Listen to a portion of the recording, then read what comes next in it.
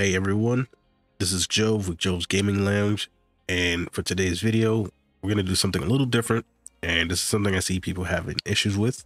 It's turning an Xbox game ISO and playing it with either xemu or CXBX-Reloaded.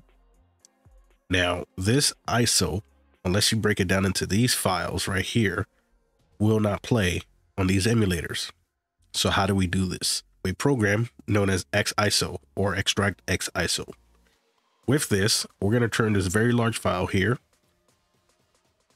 This is 7.28 gigs into an xIso to be played with xemu, which will be a smaller size, 2.33 gigs, and about the same size for this one, which will be a hard drive ready file or CXBX-Reloaded.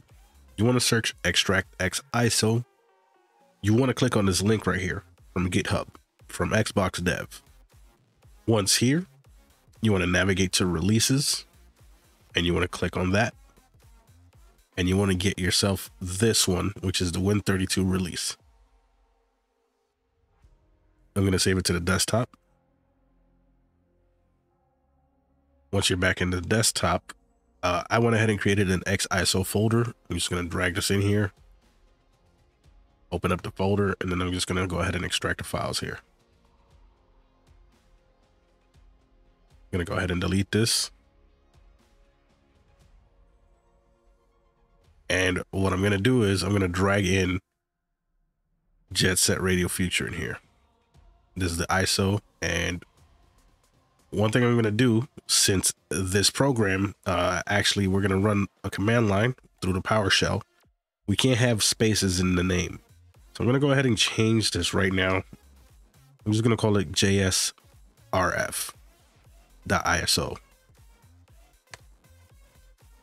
No spaces.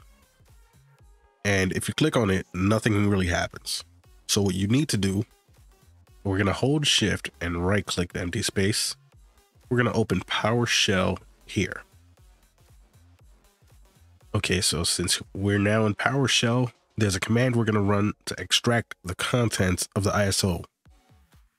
We're going to run this command here.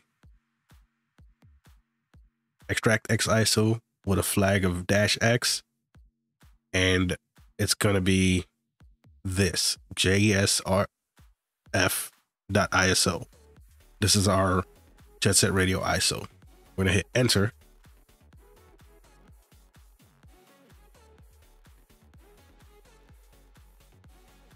All right, now that that's done, we're going to take a look here. It extracted all the information over to a folder with the same name we have of the ISO. We're going to double click that, and we can see that there's a XBE file here. Now this alone will let you launch it inside CXBX-Reloaded, because this program normally asks for an XBE. So we're going to go ahead into desktop, xIso, and we go ahead and just launch it. And typically, if you end up downloading files from the internet, this will tell you, hey, that XBE may be malicious. When you do it this way, it won't flag it as malicious. Start the game.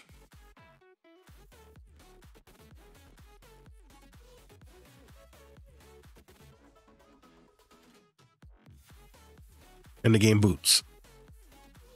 So we're going to close that.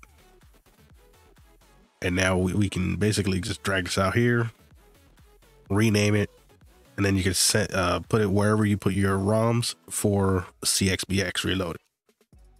Now, we're going to make a copy of this, because I'm going to copy this, and we're going to make a smaller file size for xIso from the current ISO that we have here, which actually will not launch on xemu. I'll show you in a second. Here's xemu. This is that 7 gig file. We're going to double click it. We're going to hit reset. Nothing happens. We're going to open it again. Yet again, nothing happens.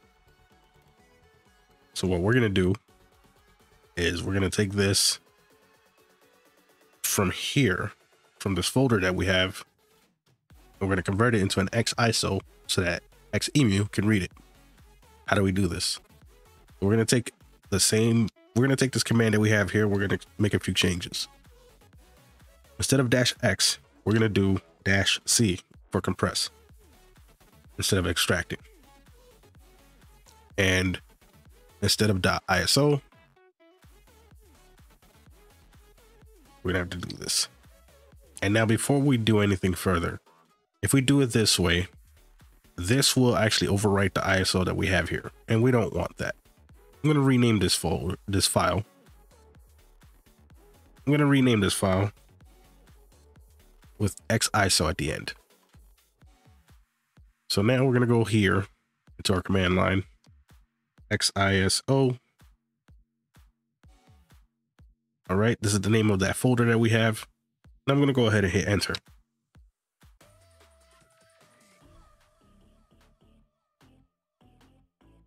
Successfully created. Let's take a look here.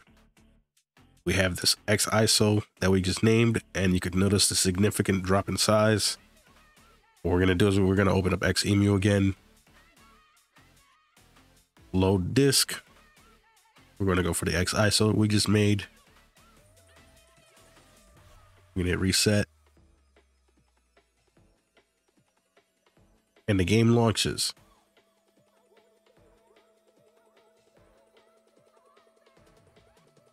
So now we have our two files here.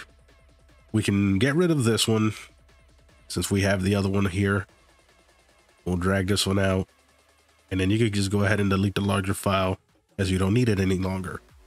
You can rename this and this, and this is how you can convert your dumped Xbox games, or however you got them, into an xiso and a hard drive XBE, or both emulators of Xbox.